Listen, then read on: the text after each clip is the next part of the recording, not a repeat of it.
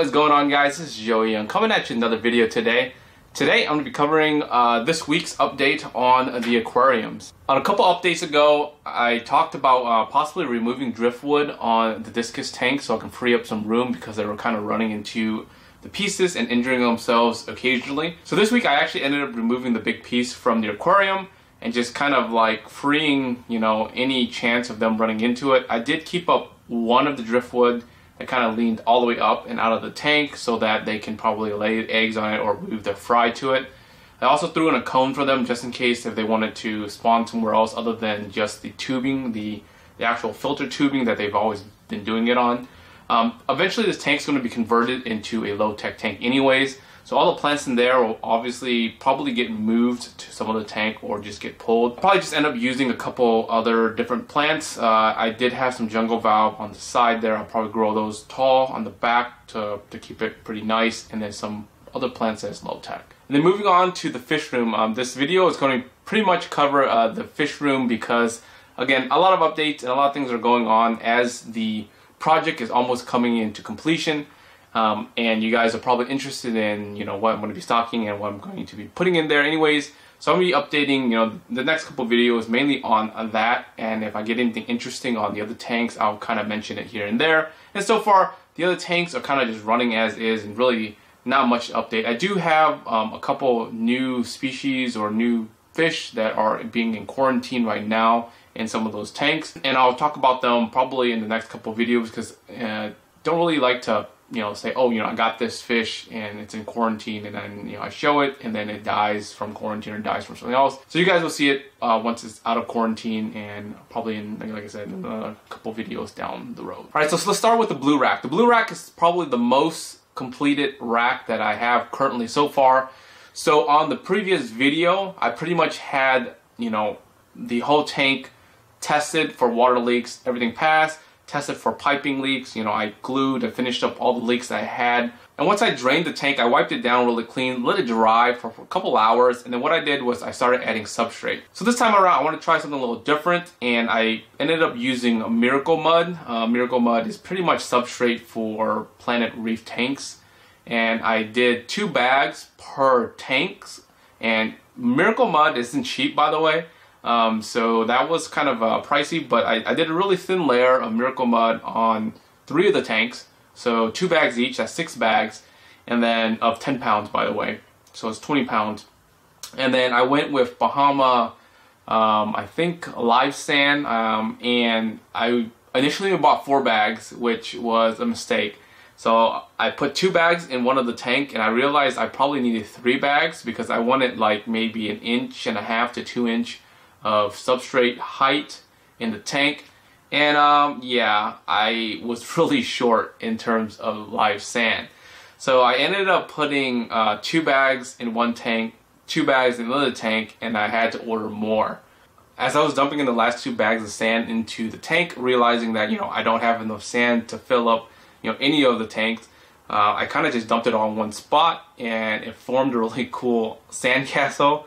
I just kept it there while I was filling up the water, and I'll probably end up flattening it at the end, but I thought it was pretty cool that it built a freaking awesome sandcastle for me. So I ended up having to order 5 more bags, which is ridiculous, and that's only to cover 3 tanks, because the 4th tank I kind of want to leave it bare bottom just to kind of grow frags, trying to grow like random stuff, and you'll see kind of the setup as it progresses. So I ended up having to order more sand, and it's not going to come until next week, early next week.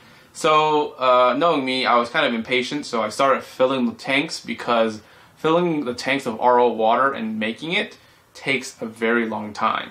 So it ended up taking 4 days to fill up 220 gallons worth of RO water in the whole system there.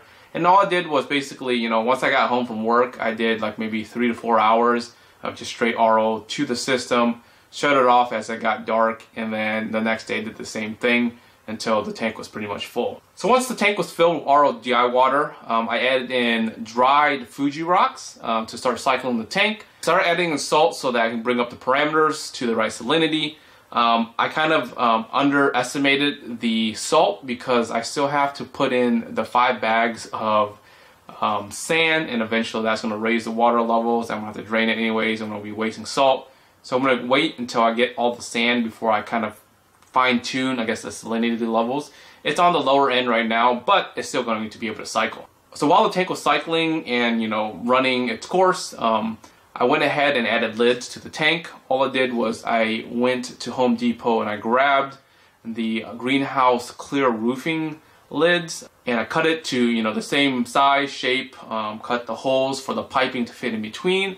And, you know, it took about, you know, an hour or so to cut, you know, the pieces to the right size, but in the end it looks really nice. So hopefully these lids will help with evaporation and just water getting kicked out of the tank, and hopefully it can keep most of that water in the tank. So the blue rack is pretty much good to go right now. It's just literally just running right now. The only thing I have to add last to this tank is the lights, and I actually ended up hooking up the lights, but I don't have them on any timers or anything yet like that. So once I kind of play with that and figure out, you know, the schedule for them, I'll hook them up and I'll turn them on and I'll show you guys on probably the next update. And then a quick update on the green rack. The green rack on the previous video was all done in terms of plumbing. The only thing I was waiting on was the pump, and I still am waiting on the pump. I actually ended up calling Aquatic to figure out if they're just backed order or something's wrong with their, you know, products where everything is sold out. And they said they're on back order right now and they should get some in soon. So I don't know what soon means, but hopefully, you know, it's in the next couple of weeks here, so I'm going to actually order the pump. Literally, if you go Google it, like every major store has it like sold out and you can't even find them used online. So it's a waiting game for that, and I can't really run the system without that pump. I could go with a different pump, but I wanted to use this pump because everything is going to be powered and controlled by the reef length, and it's just going to be way easier if it's under Aquatic. Last video, you kind of saw me filling up the green rack with water. The water test definitely passed. It still has water right now in it. I am debating if I want to drain it so I can put in the substrate and then refill it, or should I wait till the pump comes in, run it for a couple of days with the water in it so that I can, you know, check for piping leaks, or, you know, do that with the substrate in it and just kind of save the time there. So I think I'm going to probably drain it so I can drop the substrate in there, fill it back up with water, and wait till the pump comes in and do a leak test on the fly kind of thing with this, you know, with everything in the tank.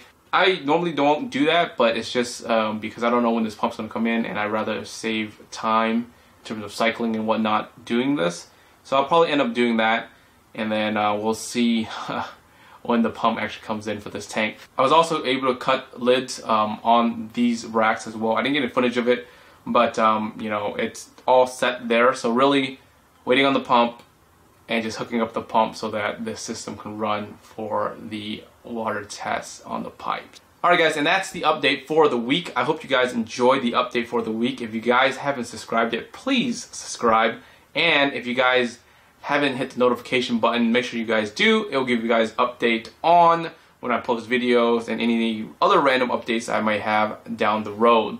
If you guys have any questions, make sure you guys leave it in the comments below. And until next time guys, peace.